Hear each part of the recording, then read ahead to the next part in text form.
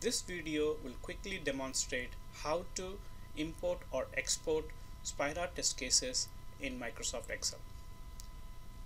Inflectra already provides a Microsoft Excel template and an add-in that can be plugged into Microsoft Excel. You need to download that Microsoft add-in from Inflectra website and also have to download the Excel-based template. Once you have the Excel-based template and have installed the add-in, you would be able to see that there is this connect functionality available. Now I'm going to connect to one of my instance and I'm going to log into that instance.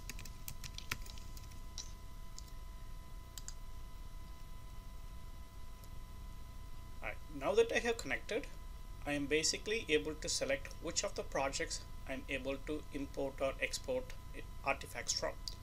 The next one is going to be the specific artifact that you want to use.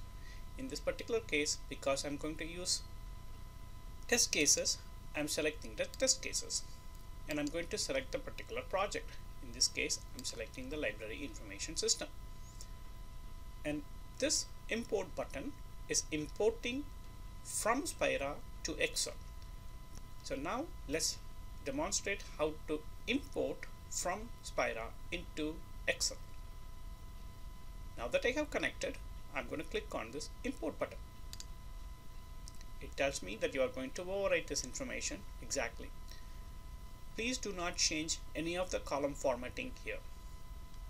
Don't add any new columns. Don't delete any existing columns.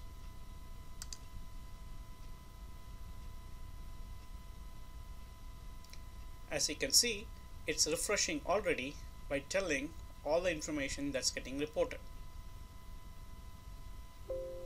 Very good.